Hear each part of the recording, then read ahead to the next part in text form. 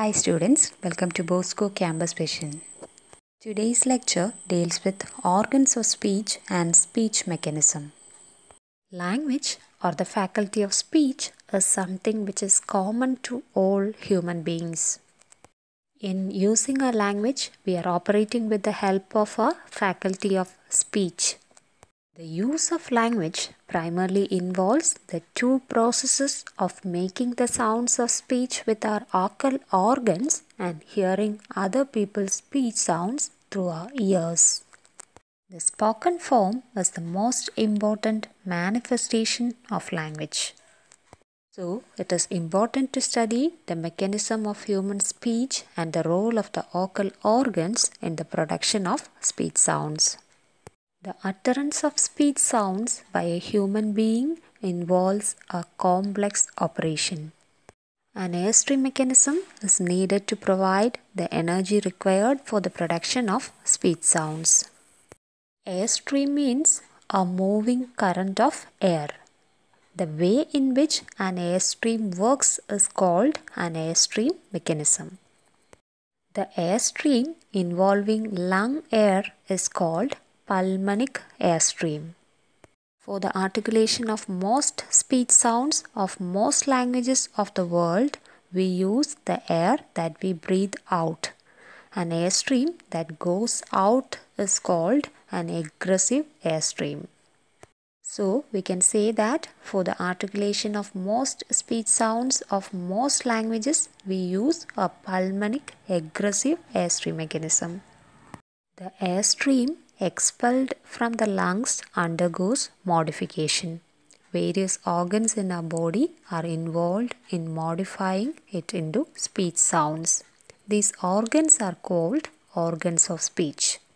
The organs of our body that help us to speak can be divided into three groups.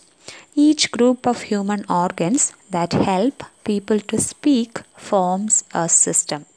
The way in which these three systems help us to speak is called the speech mechanism. The three systems are the respiratory system, the phonatory system, and the articulatory system. The respiratory system lies in the trunk of our body, that is from neck to the abdomen. It consists of the lungs, the muscles of the chest, and the windpipe or trachea. When the walls of the lungs contract by the action of the respiratory muscles, air from the lungs is pushed out. This air that passes out through the windpipe is utilized for the production of speech sounds. The phonatory system. The phonatory system lies in the throat and the neck. The phonatory system comprises the larynx and the vocal cords. The larynx is situated at the top of the windpipe. It is commonly called Adam's apple. The air from the lungs passes out through the windpipe and the larynx. Inside the larynx, there are situated two small structures which look like lips. They are called vocal cords or vocal folds. They are placed horizontally from front to back. They are attached in front and can be separated at the back. These vocal cords can be brought close to each other or moved far away from each other. When they are moved far away from each other, there is a space between them. This space is called glottis. The air that we breathe in and breathe out passes through the glottis. When we breathe normally, the vocal cords are moved away from each other and therefore the glottis is wide open. When we produce certain speech sounds, the vocal cords are wide apart and the glottis is open so that air passes out through it freely without any friction, producing the sound called breath. Such sounds are called voiceless sounds or breathed sounds. When we articulate certain speech sounds, the vocal cords are kept close to each other loosely. When the air from the lungs passes through them, the pressure of the air makes them open and close rapidly. The rapid opening and closing of the vocal cords is called the vibration of the vocal cords. Sounds produced with the vocal cords vibrating are called voiced sounds.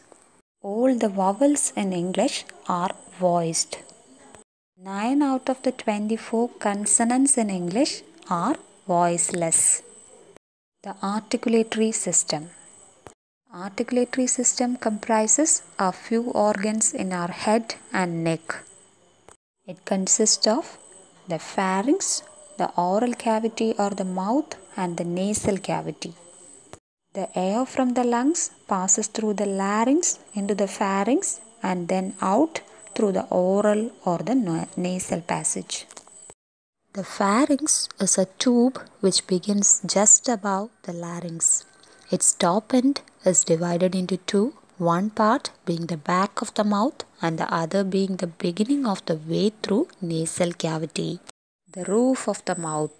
The roof of the mouth comprises the teeth ridge, the hard palate, the soft palate, and the uvula.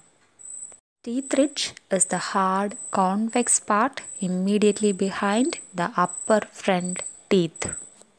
It is also known as the alveolar ridge or the alveolum. Hard palate is the hard concave area behind the teeth ridge. The roof of the mouth then becomes soft and fleshy, and this soft portion is called the soft palate or velum. At the extreme end of the soft palate is the fleshy finger-like structure. It is called uvula.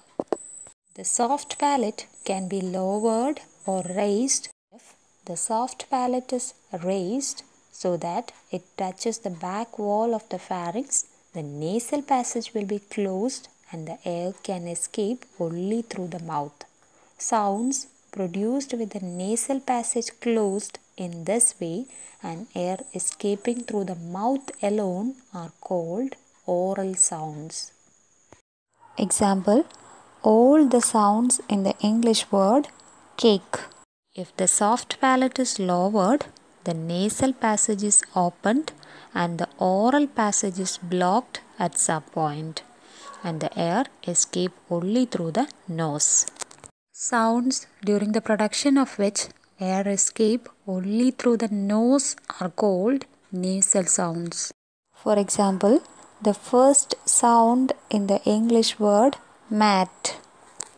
During the production of certain speech sounds, the soft palate is lowered with the nasal passage open and the oral passage also not blocked. So, the air from the lungs escapes simultaneously through the nose and the mouth. Such sounds are called nasalized sounds. The tongue.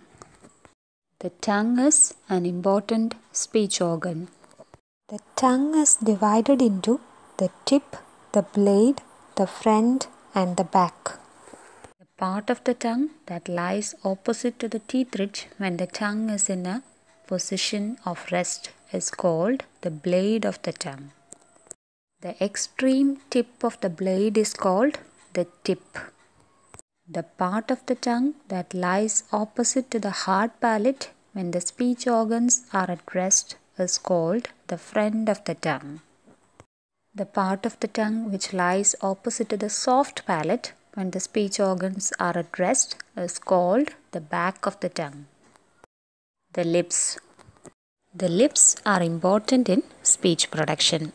They can be pressed together, brought into contact with teeth, or rounded. Active and passive articulators. In the articulation of speech sounds, one of the articulating organs moves towards the other, which is stationary. The articulators which move are called the active articulators. The articulators which remain passive are called the passive articulators. The lower lip and the tongue are active articulators, and the upper lip, the upper row of teeth, and the roof of the mouth are always passive. So, that's about organs of speech and speech mechanism. Here comes the questions for you. Please do answer these questions. Thank you so much for paying attention.